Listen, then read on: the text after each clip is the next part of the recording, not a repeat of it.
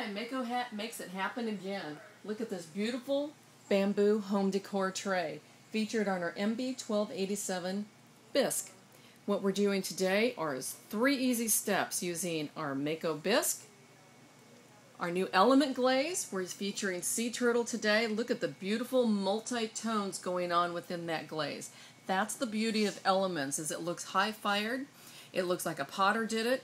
And you have a bunch of colors going on with very, very little work. We're just using very few products today.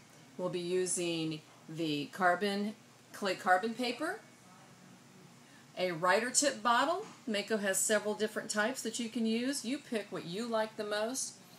And your new favorite brush and your friend, the soft fan brush. There's not a better brush anywhere in the market than these natural goat-haired brushes. We have the RB144, which is the acrylic handled, which I recommend for most studios. And then we also have the CB604, which is a great brush for somebody that really wants to do a great job. Alright, step 1. Download your pattern off of MakoColors.com website.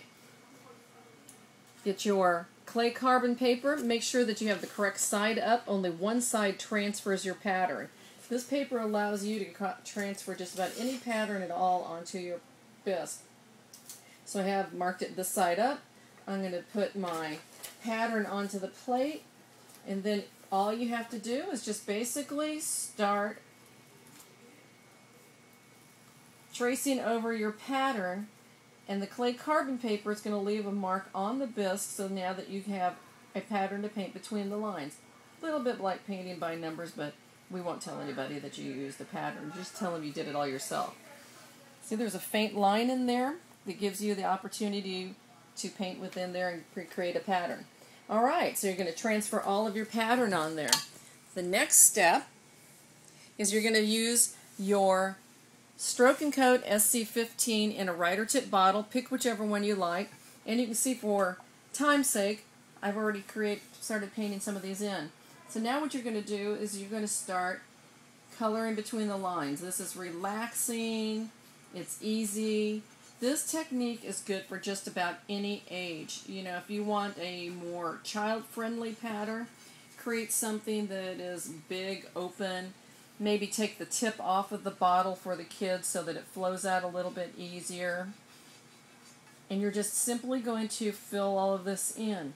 As soon as you're finished with that, you do want to let it dry until the Stroke and Coat looks more grayish instead of shiny black, because we're going to be painting over these colors. Alright, so how easy is that? Alright, again, for this video's sake, I'm not going to spend a lot of time doing this. But you can see the difference, how that is really, really vibrant black as opposed to the kind of grayer color.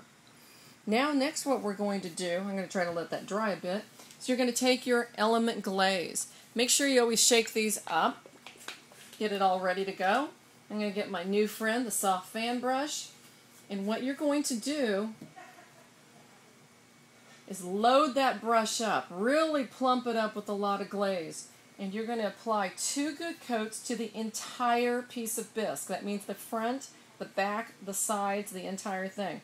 Alright, right here is where I've probably lost somebody that has never used this glaze before, because I promise you, this black glaze, once fired, is going to be this beautiful multi-tonal glaze. Notice the browns, notice the greens. Look at that bamboo. It picked up different colors. Application is everything with this glaze. So we're going to put 2 coats. Again, you want to layer it on a nice smooth long coat. If you hear that brush dragging, you do not have enough glaze on there and you're taking it off. So instead of trying to stretch that glaze out, just really let it flow and layer it on.